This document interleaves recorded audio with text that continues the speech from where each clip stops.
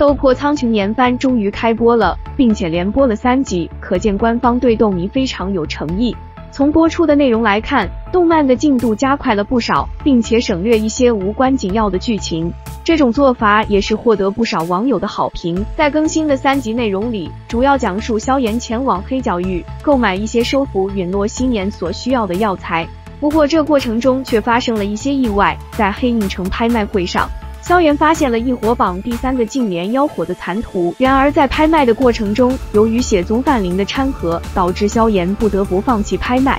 不过残图对于萧炎志在必得，因此萧炎不惜选择了杀人夺宝的做法。于是萧炎一直尾随范凌，想要来个杀人夺宝。不过范凌也不傻，很快就发现了萧炎在跟踪他。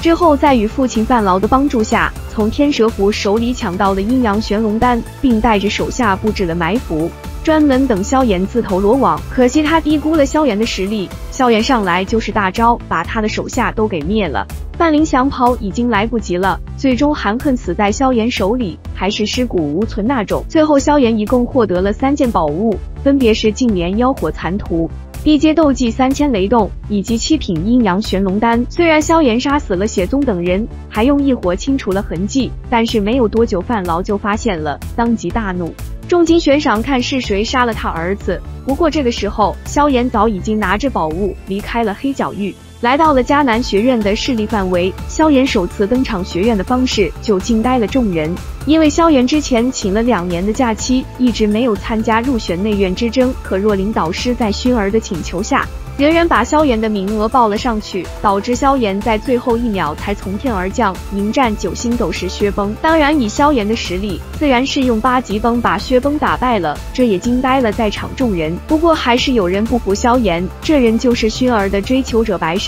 因为萧炎当众拥抱薰儿的场景，深深的刺激到了白山，所以白山之后会一直找萧炎的麻烦。而之后萧炎得到一个惊人的消息，那就是萧家被云岚宗屠灭，仅有二哥萧厉逃了出来。随后在外院的大决战中，外院中的3王竟然联手要对萧炎出手，结果意外伤到了薰儿。